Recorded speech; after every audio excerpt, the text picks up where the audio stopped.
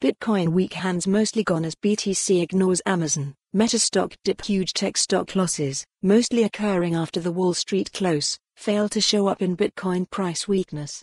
Markets news. Bitcoin, BTC, is decoupling from big tech as disappointing earnings failed to spark any major BTC price losses. Economic data for Q3 2022 saw heavy losses for some tech stocks, but BTC/USD avoided a chain reaction. Bitcoin hodlers shrug off Q3 tech results. The largest cryptocurrency shed around $800 over October 27, or 3.8%, after hitting its highest levels in 6 weeks. At the time of writing, Bitcoin was still around $20,200, offering more consolidatory trading behavior than a major correction. The same was not true of tech stocks. These were led by a dramatic 20% rout in Amazon during out-of-hours trading thanks to missed earnings targets.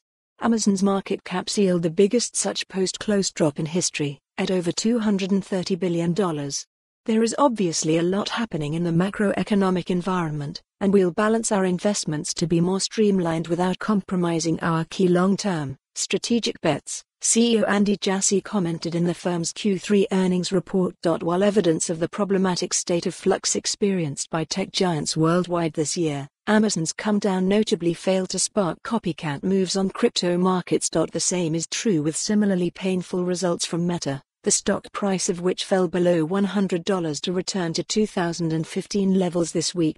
This is a sea change from the end of 2021, economist, trader and entrepreneur Alex Kruger believes. Follow the URL for the full article. For more on this story, visit the news article link.